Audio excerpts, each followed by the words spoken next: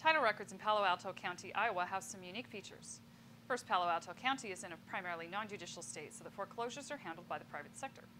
Palo Alto County titles records may also contain mechanics liens, which protects contractors from non-payment.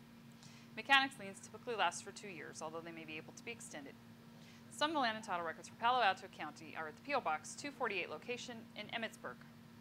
While these documents might have most of the information, it's important to remember that civil court records, probate documents, assessor's records, and other information outside the lands records can affect a title search.